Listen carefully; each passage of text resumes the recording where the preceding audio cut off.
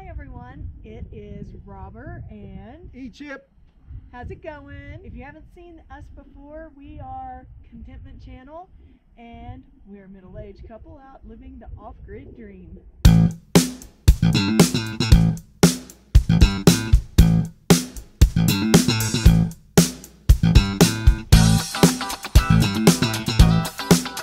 This is just an update video to let you know what's been going on here on the Homestead. We've been kind of busy. We've been slowed down a little bit with needing to order things, parts, and then many of you know that we suffered a theft here a while back, which took away a lot of the things, a lot of the materials for things that we had already planned. So there's been some financial catching up with that, but I think we're just about there and ready to move on to the things that we actually had planned for this summer at Contentment. So we had our first friendly fire here. One of our neighbors gave us his old metal stove fireplace from his actual burned out cabin, and it serves a great purpose as a chimenea. Like a chimenea, And so that was kind of a nice night. It was nice because, as you people are learning who watch our channel regularly, there's a lot of wind out here, and in fact there's a breeze, probably 3-4 mile per hour breeze. So working around the wind is difficult at times because it does blow pretty hard at times.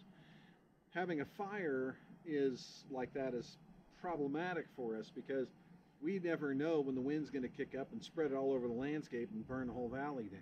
Even on a day like this with very little breeze right now, all of a sudden if you're inside, the house will go boom, and it's a big gust that just comes up out of nowhere, and then that usually typically starts the afternoon windstorm.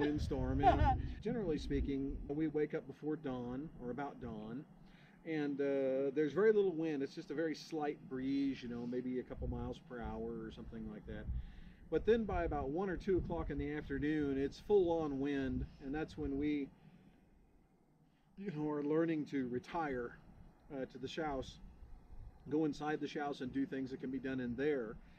Second thing, we have engaged an architect to put the finishing touches on our home design. We got our first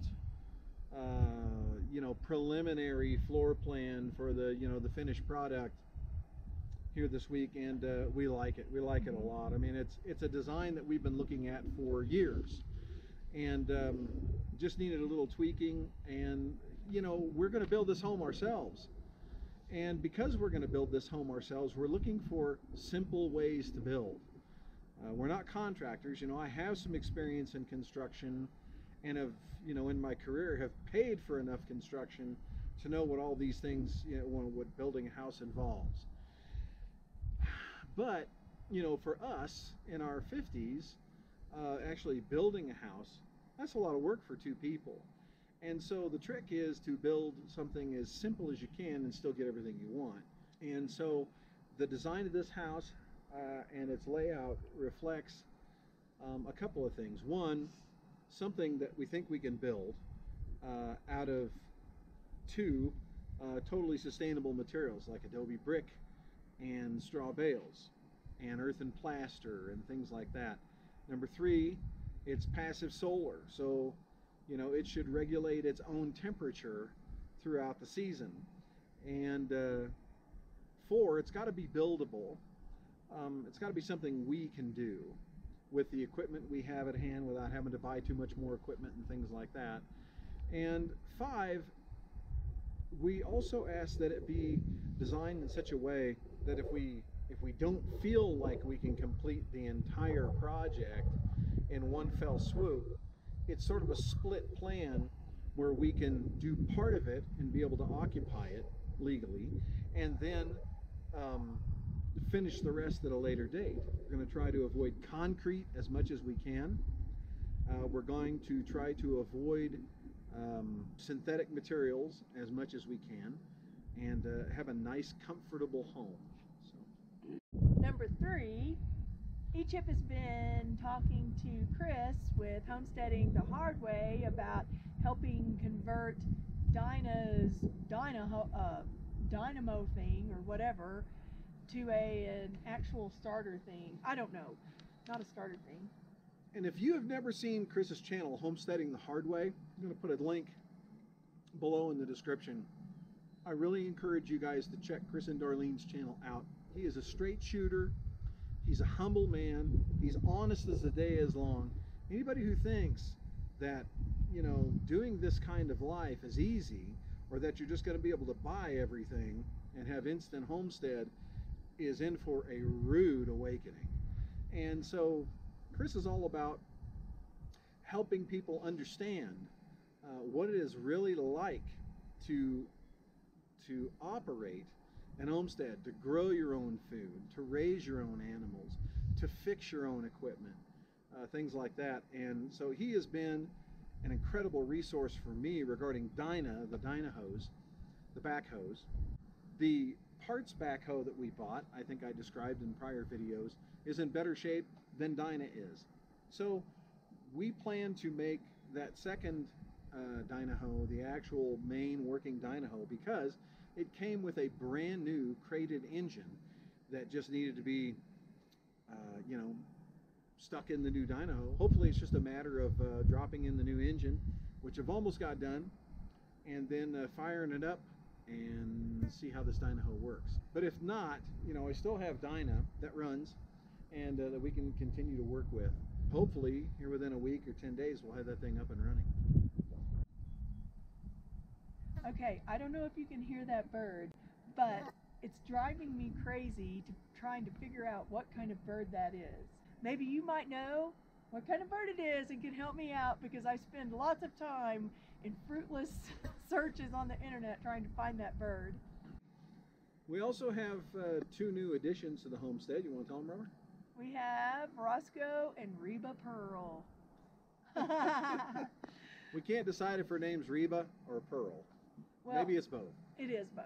I like alliterations, and Roscoe and Reba really rolls off the tongue, but they were named Roscoe and Pearl by the kennel people, the animal shelter guys, and so we ended up liking the name Roscoe because Roscoe fits him, but we wanted to have names that kind of reflected a little bit more of a homesteading thing. We thought about Roscoe and Rio, and because I was like, her name is Rio, but then I thought, well, that's not very homesteady, so Reba sounds really homesteady to me, and then if you add in that Pearl, Reba Pearl sounds really like a homestead name. Oh, I don't know where they went. I traveled out west of here to my hometown of Las Vegas, Nevada to visit family, and while I was out there I visited with George at Iridium 242. If you have not checked out his channel, please do. He's great. He's been around for quite a while on the YouTube scene, and he's a prepper, but you know, he's not really a militant type of prepper. He's all about helping people, you know, be ready for just about, you know, any kind of emergency or occurrence. Does a lot of product reviews. Lately he's been doing a lot of flashlights and knives and things like that. I just bought Robert a flashlight that he recently reviewed on his channel, because the thing is this long and puts out 2,300 lumens. Light up the world. It is very, very bright. I love it. It's really cool. But you know, he does things like that. He also has built several little things that, you know, sort of homespun things that people can do themselves to help themselves in an emergency, power out, need to cook, you know, those kinds of things. So we sort of collaborated on videos. Our last video was my interviewing George there at his place in Pahrump, Nevada. And then George put a video out where we reviewed our off-grid medical kit. So if you want to know how Chip and Robber, you know, how we fix our cuts and scrapes, and how we prepare for longer term and more serious needs, then check out the review of our medical kit on Iridium's channel. Okay, another thing that we have here is I did this pretty much all by myself. I built a wood box because we had all of this wood, scrap wood, just piled up around, and we actually use quite a bit of it as we repurpose things and rebuild and redo things. And so I was tired of it being scattered about, and so I made a repurposed wood box out of some free pallets that we found in town. It had some good hardware on it. We saw it, and Egypt was like, oh yeah, we're taking that one home because it has these really nice kind of like L-shaped bracket things on it. You'll use those. And those are going to be usable. But I did that pretty much all by myself. Did a great job, Rose. I also built this now pretty much worthless little dog coop. Dogs won't stay in it. Yes. And when I saw the size of his paws when we picked Roscoe up, I was like, oh, he'll never stay in that little pen. The compost bins that are just down the hill here, where we've been composting our humanure, been struggling with that a little bit. They're really not breaking down like they're supposed to, and the reason for that is because this climate is just so dry. It's hard to get that composting going if there's no moisture for those little microbes to swim in and hang around in. Been dumping a lot of water onto them in order to hopefully, get that compost action going. It may have helped a little bit, but I keep thinking, if you have to dump water on a compost pile in order to get it to work, why not, if you have to waste good water that way, why not just have a flush toilet? These are the kinds of things that go through my mind.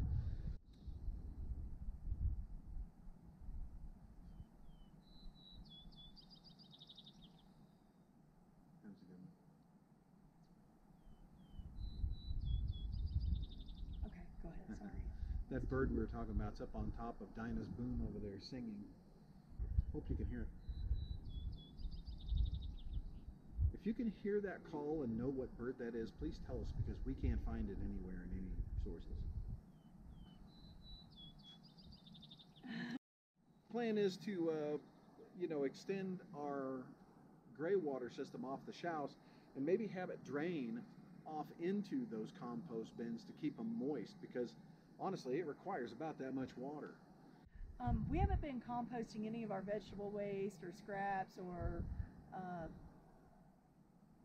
coffee grounds, eggshells, any of that, mainly because of the other compost pile It's not composting. not composting. So I went ahead and just got a plastic tote that was sitting around. I put some water and dirt in the bottom of it, and I've been putting the vegetable scraps and those kinds of things into that, putting the hay over the top of it, and maybe we'll see if it breaks down. I don't know. Yeah. But again, it's by my garden area, so I just put a little water in it when I water the garden, but who knows. We reached out to a channel that many of you know, Elf Lord's Journeys.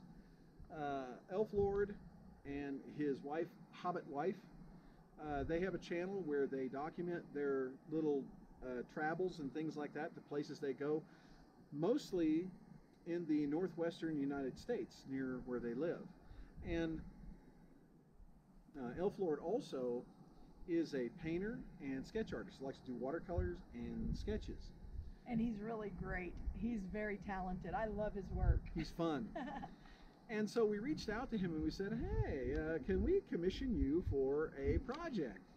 And he said, yeah, I guess. He said, never done it before. So we asked Elf Lord to sort of take our feather flower logo that we use for our channel and mix it up a little bit, see what he could do with it for us. And we just told him, we're not going to give you any input other than that we want to keep the logo somehow. And just go for it. And so it was up to his imagination, whatever he did. And he came back with 4 different patterns for us. So this may be the last video you see with our old introduction, our old hook video and things like that we use, because we plan on using Elf Lord's work going forward at least this season. So look forward to that, and look forward to Elf Lord's work. And also, I'm going to put a link to Elf Lord's and Iridium's 242s in the description so that you can go see them if you've never seen them before. Great people. Elf Lord is so supportive of homesteads because he grew up on a homestead, I believe he said in Oregon. And he's got a real heart for people like this, you know, like us who are starting out or who are, you know, making a go of it, growing our own vegetables and raising our own animals and, you know, living rurally and things like that. So, you know, it means so much to us that you guys subscribe, that you watch our videos, that you comment on them. Even if the comments aren't favorable, we learn. And we really enjoy the friendships that we're building through this. So we really value your comments, your likes or your dislikes. We value your watching and your hitting that bell for notifications. We'd love it if you would tell other people about our video. We look forward to seeing more of you and hearing more of your comments, and thank you so much for watching. But right now, I'm going to finish my beer because it's my day off. He's been working very hard. I'm going to go in and work on some video stuff, and we'll see you soon. Thanks for watching. Thanks a lot. Bye. Bye.